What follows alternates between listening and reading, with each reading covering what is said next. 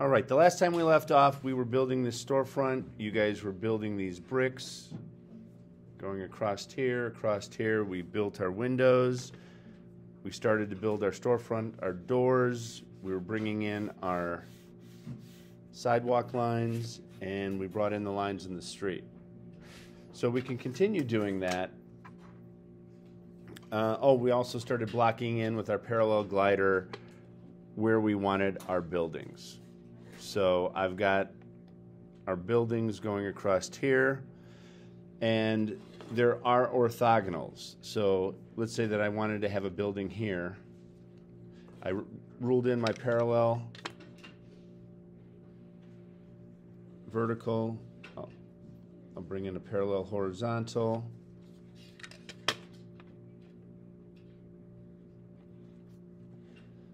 So I have the edge of the building here. I can give it depth, and it would still go to my vanishing point here.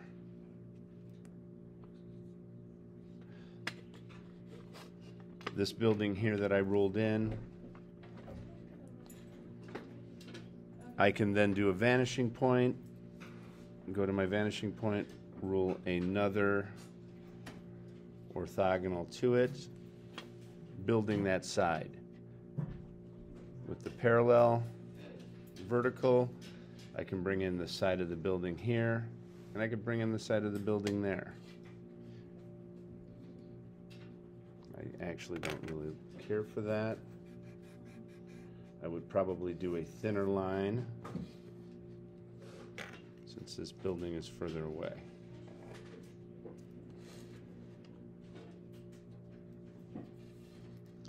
I would then rule in my windows.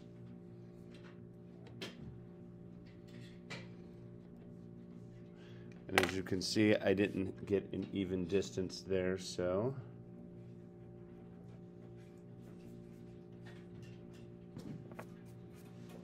I'll erase. Making sure that my wheels are on the same surface.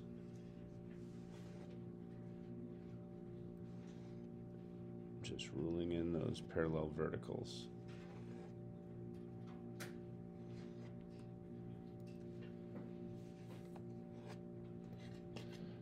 I then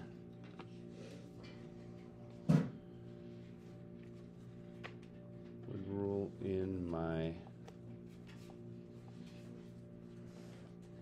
horizontals.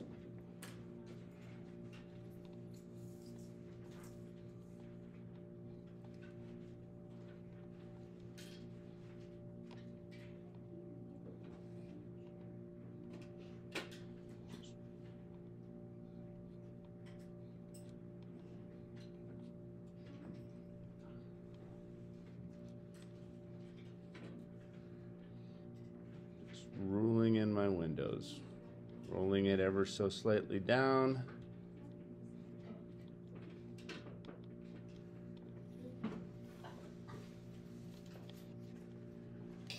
As you can see, I'm starting to build those buildings in the background.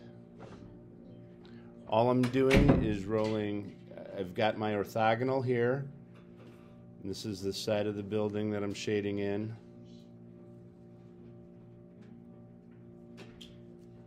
To help you see that side of the building, and it goes to your vanishing point.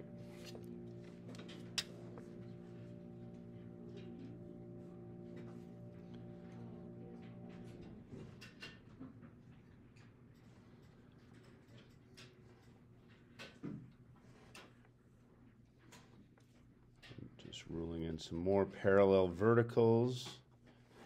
And I'm primarily going to be using parallel verticals and parallel horizontals. I'll have the building go right there. I'm primarily going to be rolling parallel verticals and parallel horizontals because we're looking at the same surface as we're looking here, more straight on. We're only going to see a sliver of the sides where you would have the orthogonals. The only time we're probably going to use the orthogonals is the further we get away from the center of the page. As we come out this way, we would use more orthogonals with the buildings. For example, here, this building, I can add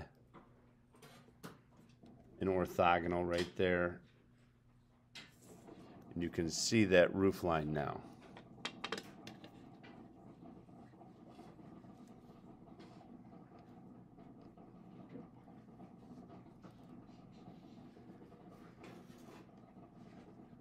I'm just ruling in these parallel verticals, these parallel horizontals.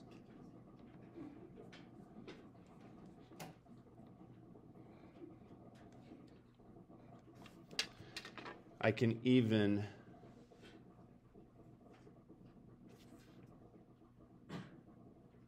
add things to the roofs of the buildings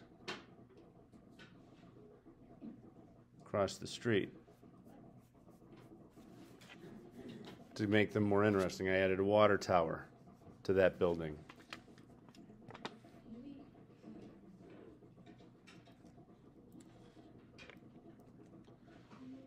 I'm going to make this slightly different. I'll do the windows slightly different.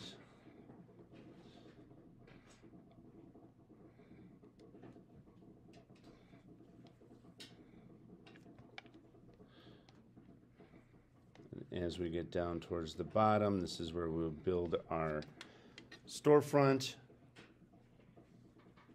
where you'd have your door, your window,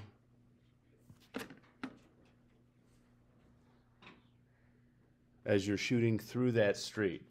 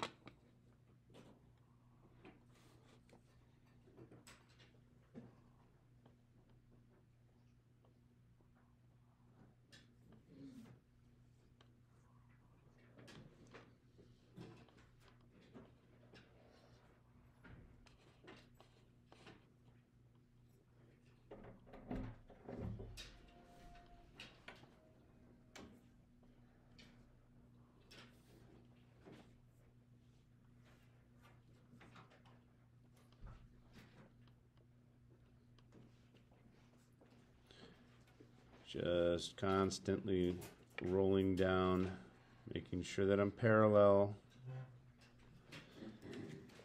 adding all of those windows.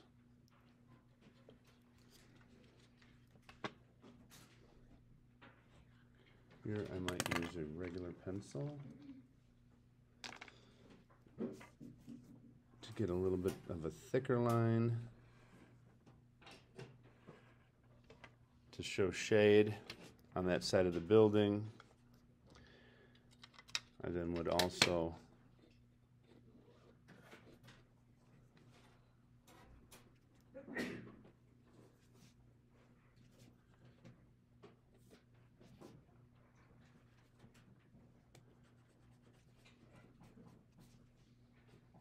here I'm using my vanishing point as a pivot point to pivot my straight edge so that I can make my next mark.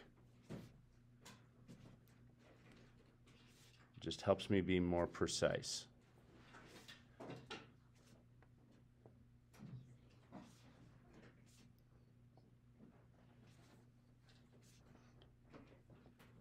And yes, it's work. There's a lot of work that goes into one-point linear perspective. To sell that illusion of that three-dimensionality on that two-dimensional surface, the more detail you add, the more you sell it. So I'm going in, adding these buildings, checking my orthogonals. Will I see that other side of the building or won't I? Will it be a little sliver? As I move further away from the vanishing point, I see more of the different sides of the building. This is another side of a building.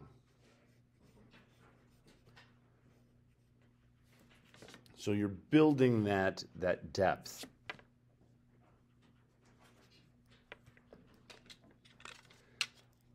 And again, these aren't stacked tissue boxes with lines on them. I'm going to add things to the top. What do you see on rooftops? You know, some of them have antennas.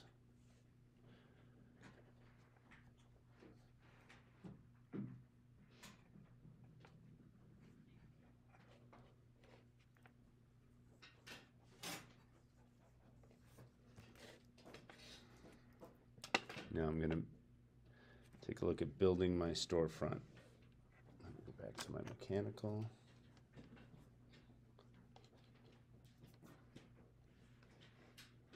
Trying to keep it uniform going across.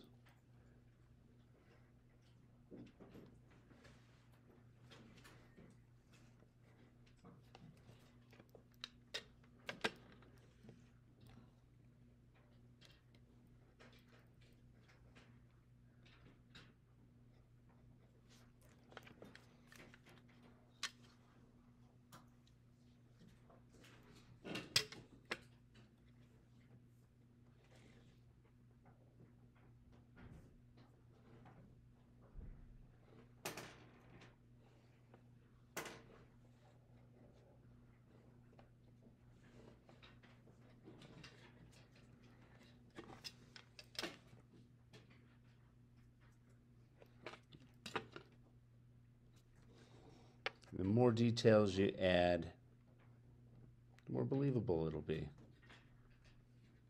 We live in a detailed world.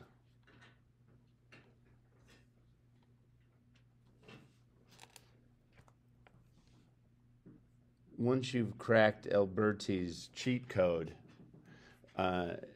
you can do one-point linear perspective all day long. It's just a lot of work because you have to take your time and make sure that you are precise.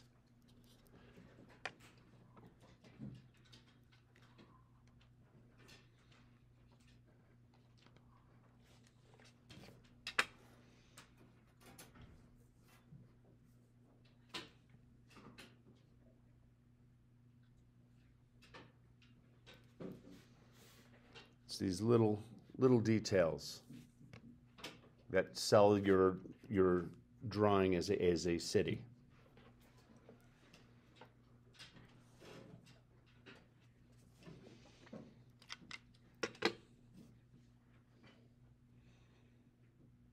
And again, 3 lines: parallel vertical, parallel horizontal, and then an orthogonal.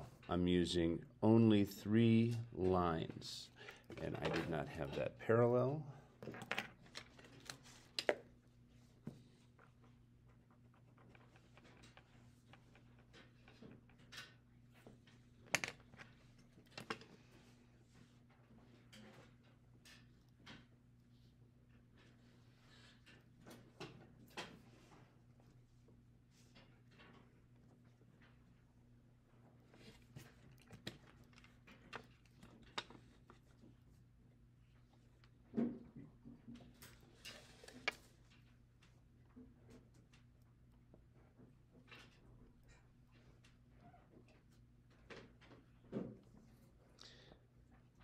Notice how I have these buildings overlapping.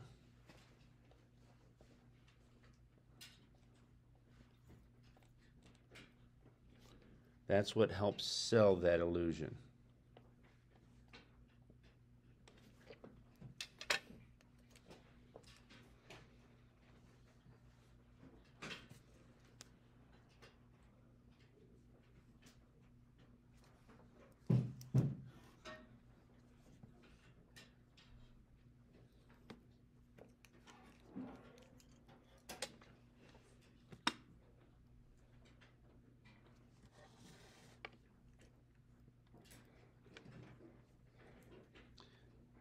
Again, I just hop around because I'm constantly analyzing the whole drawing,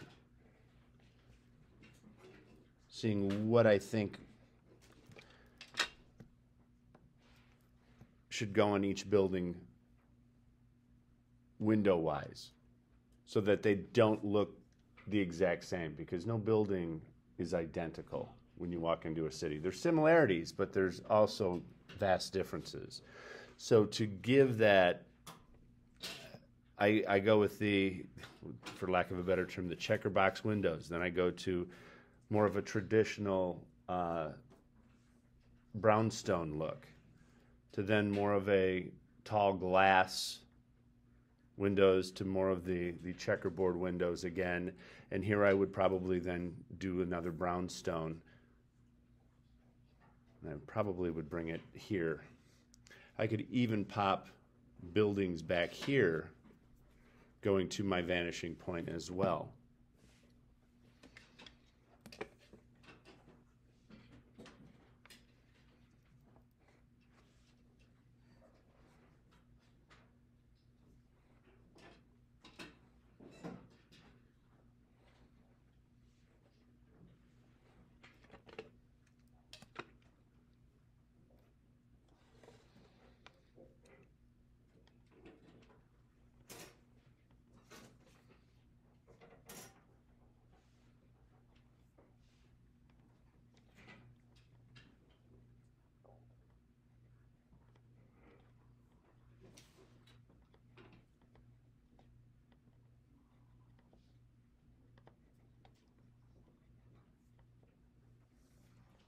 Just constantly adding little windows.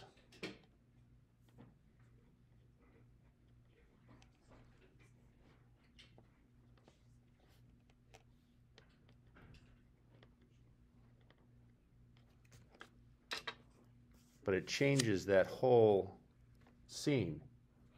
It gives it a sense of personality. No building is alike. What about this mentality?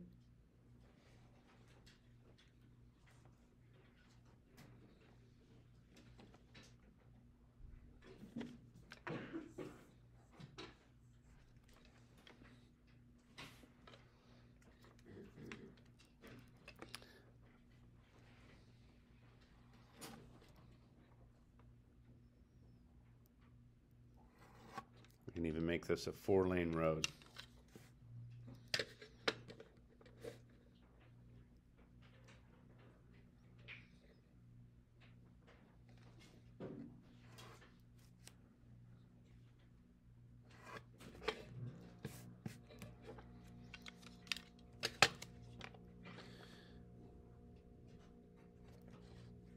I want you guys to be safe, so I'll put in a crosswalk.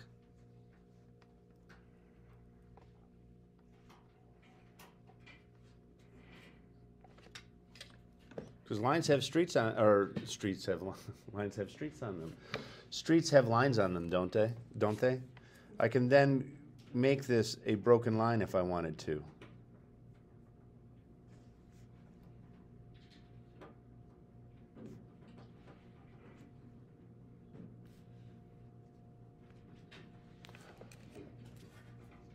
Or we know it as an implied line.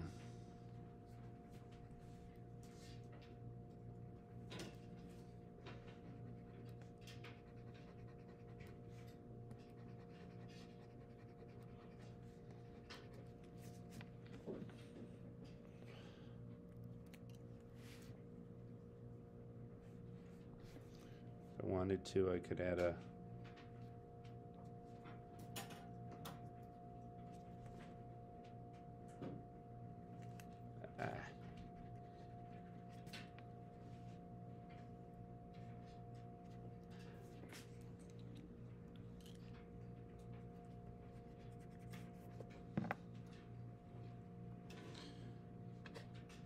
I'm not going to do that.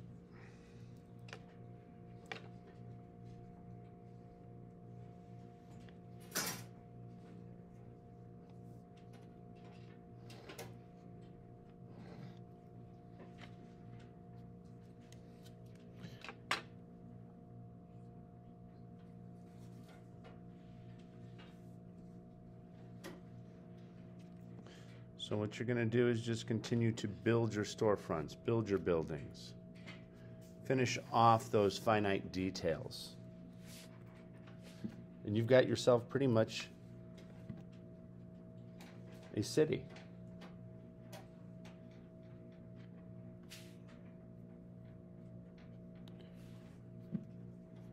We'll stop there. It's now just adding all those details and finishing off those finite details, and you will have your one-point linear perspective of a street complete.